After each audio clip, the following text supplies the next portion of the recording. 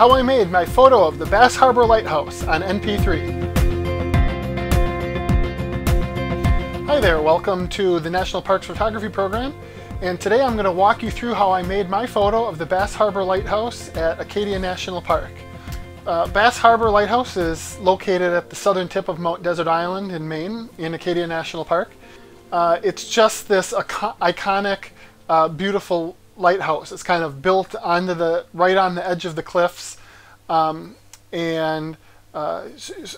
being on the southern tip, it gives it exposure both east and west. So, you know, sunrise, sunset, either time is a really good time to visit and make well, okay, first of all, it's a great time to experience.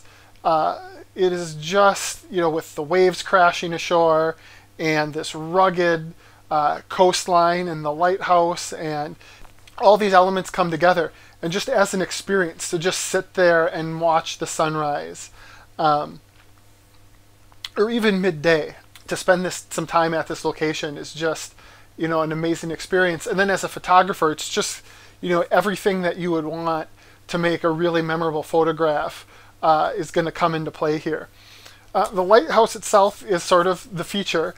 It was built in 1858, and it continues to serve. It was manned until 1974, and then since then, you know, there's an automated beacon there. It's just over 30 feet tall, so it's about the height of a 3-story building to the top of the lighthouse. So it's, you know, it's as some lighthouses go. It's not giant, but it's really its location right on the edge of this cliff that makes it so spectacular. There's a couple of sort of opposing factors to think about in several different areas when you're anticipating visiting it and photographing it. One is east versus west view of the lighthouse. So Bass Harbor is, again, it's the southernmost point of Mount Desert Island, and it's the other side of the park from where Bar Harbor is. So Bar Harbor, if you're visiting Acadia, and if you're wanting to know more about Acadia, I do have a video posted that I'll link to with my overview of the park. But in short, Bar Harbor is kind of in the north, you know, up in the northeast side of the park, and is the main town in the area. And so the park kind of forms this upside down U shape, and there's a fjord coming up in the middle. And so to get from Bar Harbor over to Bass Harbor, you have to kind of drive around this. It takes maybe 40 minutes to get there. And then, you know, off of the main highway, there's a spur road that goes about a mile into where the lighthouse is, and you can park right there. And so from the lighthouse, you can you can go right to the lighthouse and look out over the coast there and see that. But then if you want a view of the lighthouse, the main trail kind of heads around to the east, whereas there's another way to kind of more towards the west that you can work your way down to the coast too. So you can either be east looking towards the west, so away from the rising sun towards the setting sun, or vice versa. So, you know, it's worth visiting and looking at those different perspectives and getting a feel for which one that you're going to like better. I think sort of the iconic image of the lighthouse is at sunset east of the lighthouse looking back west, but it's not when I took mine exactly, and you know, any way is going to provide you with great opportunities. And that brings to the second decision to make, and that is sunrise or sunset. So based on, you know, the composition that you like best, and, you know, what your schedule looks like, you can do a really good job making great photos at either of those times. And then there's also high tide and low tide, and some of that might be dictated to you based upon you know, when you visit and, you know, what timing works for you. But again, you can look at charts for this ahead of time, and it makes a really big difference what that seascape looks like, whether the tide is in or out. So those are sort of three things that you'll want to, you know, plan, you know, visit the site if you have, if you're just arriving early, or if you make a earlier visit to the site. those are sort of three factors that are really going to be play a critical role in how you set up your image of the Bass Harbor Light. For my shot then, I was from the eastern viewpoint looking west. I was there at dawn, and it was at high tide, and the tide was just sort of, that was the day I was able to get there. So I didn't really have a choice in the matter. You'd have to wait a few days if you wanted to be at the same spot at the same time, but low tide. But it was a time that I think really worked well for me. And so what I did was, sort of midday the day before, I went out to the location and scouted it, and it's the very popular, especially that viewpoint is such an iconic place. It's very popular. So I anticipated that there were probably going to be other photographers there, and plus you just have these few key moments in terms of the light. So I wanted to really plan out which angle was going to be the one that I wanted to shoot, keeping in mind that even though the tide was more out when I was scouting the location, that it was going to be up when I came back at dawn for my actual photograph. And so, I was looking for angles, but specifically I was looking for foregrounds and areas of rock that I thought made for a engaging foreground that would help draw you into the photo. So I shot a bunch of different angles, and even though the light was poor, it was kind of overcast and flat, it was a great time to just think about composition and do some tests, and then be able to go back to the bed and breakfast overnight and review those images on the screen in the camera and get a feel for which one I liked best and which one I anticipated was going to work best the next morning. Then, having scouted the location, I went back the next morning. My wife and I went out there, and indeed, again, if you saw my Acadia overview video, you'll know we were there during the government shutdown. So instead of being able to drive right up, we had to walk about a mile down the road to get there. So that probably reduced the number of other photographers that were there. But there were a couple there at the time, and so then you have to get into, I don't have any more right to that spot than they do. And so it's sort of the, you catch more flies with honey than with vinegar kind of a thing. If you're nice and respectful, you might run into some other photographer who's being a real pain.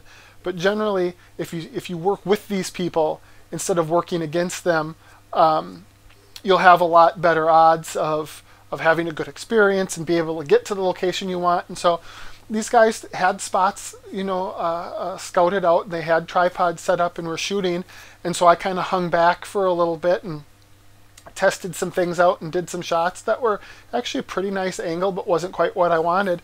And then I saw they were kind of stepping back for a minute just to enjoy the scene. And so I asked them, okay, do you mind if I step forward into what might have been in their shot and make a couple of images a little farther forward? And they absolutely no problem. So, I walked up to this location I had scouted the day before, and what made it so great was with the tide up, you had these waves come crashing right in just below me onto the cliffs, and so you'll see the sky is a beautiful color, and the lighthouse is positioned where I want it in the frame. And then so I'm thinking about this moving water and how best to capture that. And what I decided was there's two factors I was going to try to time for. One was the light on the lighthouse would kind of turn on and off, as lighthouses do. It turns on and off. It has a red light,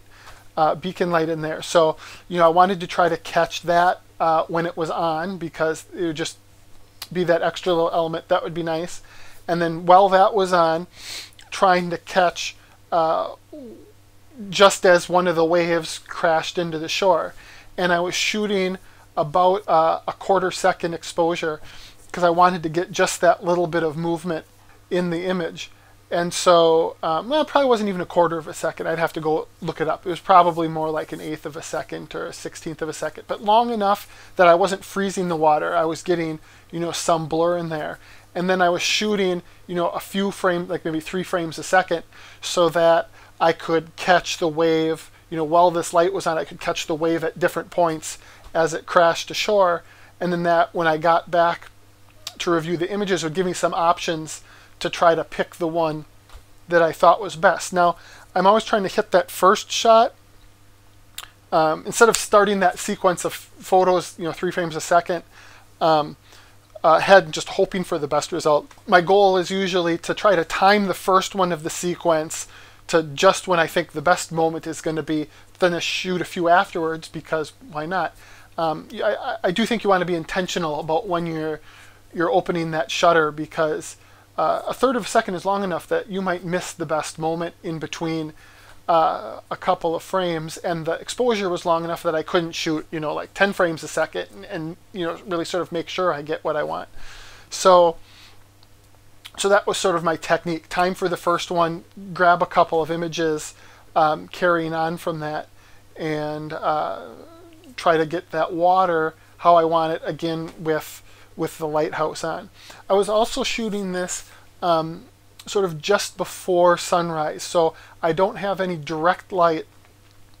I don't have any direct light on the rocks or the lighthouse quite yet, but I do like that pre-dawn light. It's a little more even, and it's because it's more even, you usually can be sure that you're going to get all of the value areas represented in the image. And then the sky's still a little dimmer, so you get that nice colored sky. In this case, it's kind of a purpley pinkish sky that was away from the sun, and that was really color I liked and something I thought would add nicely to the image. So and then finally, the other consideration was I wanted to get a good angle of the rocks in the foreground, and I wanted to have those rocks right up close to, so you were right down on that. Texture is just a beautiful texture, and so I wanted to feature that in the final image. So I had my tripod lowered all the way down.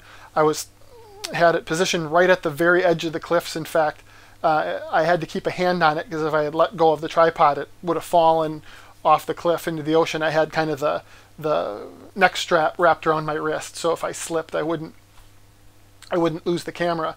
But it was stable enough that I was able to have a hand on it and not shake. I was using the cable release to open the shutter, control the shutter. So that was kind of my setup. Low, fairly closed aperture, because I needed the depth of field, everything from just over a foot out to infinity, which is pretty hard to get. And when I go through the post-processing of the image, you'll see I had to cut off, crop out the bottom of the image, because it was just a little too close to be able to get all of it sharply in focus. But I think one of the things that makes it a photo I'm really happy with is you see both this sort of minute detail in the texture of the rocks, and it gives it a real nice gritty look in the foreground, and then all the way back to the horizon and the peaceful colors of the horizon. So that's sort of the setup of the shot, and now we will go to the computer, and I'll talk about some of the post-processing I did to take this sort of flat pre-dawn image, and then give it some pop and turn it into the final image. So I'm here at the computer, and I've got the original image pulled up, and we'll start taking a look at some of the changes I made to turn the image from the raw file into the finished product. So looking at this, as you see, it's a pretty flat image, especially the sky and the water is pretty washed out. The exposure for the rocks and the trees is more right on, but even in the fairly even pre-dawn light, it was still a fairly wide range of tones, so I kind of had to expose so that I'd have detail captured in the highlights and the shadows that I could convert into something. You'll also see along the bottom of the image here, kind of under that line, that that area is really close, and I'm going to go ahead and crop that out. And the reason is the camera was like only a foot off the rocks, and so the depth of field, even stopped way down, wasn't great enough to capture clear detail both in that very foreground area and in the back to infinity, back to the horizon. One other thing you'll note is right in the near the horizon there's two people in the image, and I'm not usually about making big alterations in Photoshop and taking things out and putting things back in, but in this case I did go in and remove those two people, plus sort of just like a baseline curves adjustment to get the sky dark and the rocks a little more contrast into the foreground. So a little bit of an HDR kind of effect that I applied, just using some curves adjustments to take care of that, which brings us to the Photoshop file, and here it is. So you can see already just with the crop and some curves adjustments, there's a lot more detail in the sky and in the water, and the rocks jump out a little more. So again, here is the before on that, and I can get rid of those red lines. The before the crop and the adjustment, and after. So already a really big difference. Moving on from there, then it was just sort of building up curves. So first, trying to pull a little more detail out of the trees, and trying to adjust some colors. So again, it's a little more vibrant. And then the other thing you'll see before this set of adjustments is if you look at the waves in the water down here, they have a little bit of a greenish hue to them that I don't remember from being there and wasn't what I wanted. So I applied a gradient mask to those areas, which just selects, so you kind of select what your dark color is, and it runs from kind of a more of a deep bluish to a white, and makes those waves look a lot better. So I'll click that adjustment back on, and so you can see more vibrant and more spot-on colors to how I remember the scene. Another problem area that I had to deal with, and this is from that first way I applied some curves, is right along in where the trees met the sky, that there was an issue with just some halos, some light halos around the trees. So I just did a couple of empty layers and filled those areas in using a darken screen, so that anything that was already dark wasn't going to get any darker, but I could kind of take the color from the clouds in the area and just paste that in. Using the clone tool, I can fill that in over where those trees are, and it removes that halo without darkening in. It's only making things darker. So if the trees are already so much darker, it's not going to affect those. So a small detail there. One big swing, finally brightening up the rocks in the foreground. A set of adjustments to make the sky and the colors there a little more vibrant, and then just some final, again, color contrast, little vignette adjustments. And that was all I did with this. Now it's a lot of steps, but nothing was like super overly complicated or anything like that. And if I turn those adjustments off, you can see the before, and it's a lot flatter image, and the after is a lot more vibrant. And then especially if I go all the way back, here's the original image. There's a good image, there's a good exposure for capturing all of the detail in the image and being prepared to do post-processing, but it wasn't quite there. And the image after, this is what I wanted. This is how I remember the scene, and an image I'm very happy with. All right, so you've seen how I was able to use the computer to turn this image from, again, sort of that flat raw file into, a really sort of rich colored finished print. And your eyes tend to adjust on both extremes. If you're out in nature and it is that very even pre-dawn light, your eye tends to see the color and the contrast in there that the camera maybe will flatten out too much. And then at the other end, some situations, if I had shot the same image at dusk where the sun was setting, you'd have this super high contrast. And again, in those situations, your eye sees the detail and everything, even if it would be blown highlight or blocked shadow in those images. So you want to use the tools at hand to sort of either compress those values or expand them to make a pleasing image, but make it really represent what it was you saw when you were at a location like this, because it's hard to, we can't do these places justice, but we're trying to do the best we can to tell the stories of these amazing places we've visited.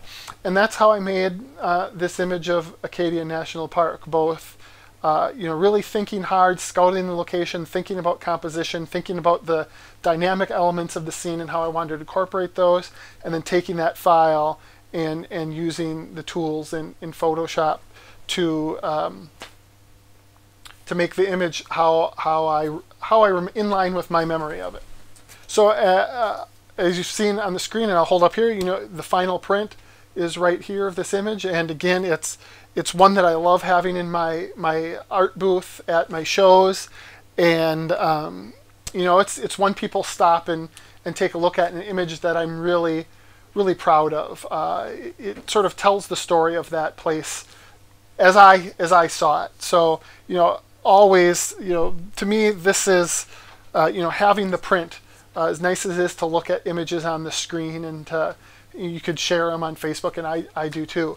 But making these prints of the images and being able to give them to people, or if I'm lucky, having people buy them, it's always such an honor.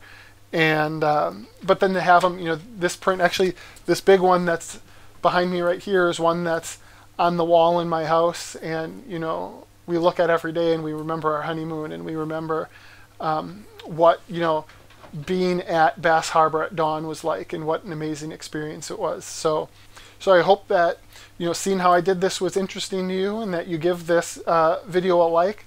Next time we're going to be talking about gear just a little bit. I have some bags that I have two different bags from Damka that have sort of become my go-to camera bags, and I've been through a few different things and experimented, and these are ones that I really like, and you don't see around all the time, so I'm not uncommon, but something a little different, and I think they're just amazing. So I'm going to talk about those bags just a little bit. If you want to see that video or other videos like this one, or about national parks and photography, subscribe to this channel. If you've been to Bass Harbor and you have any other thoughts or tips that I've left out, feel free to leave those in the comments below. Otherwise, I hope you enjoyed the video, and have a great day.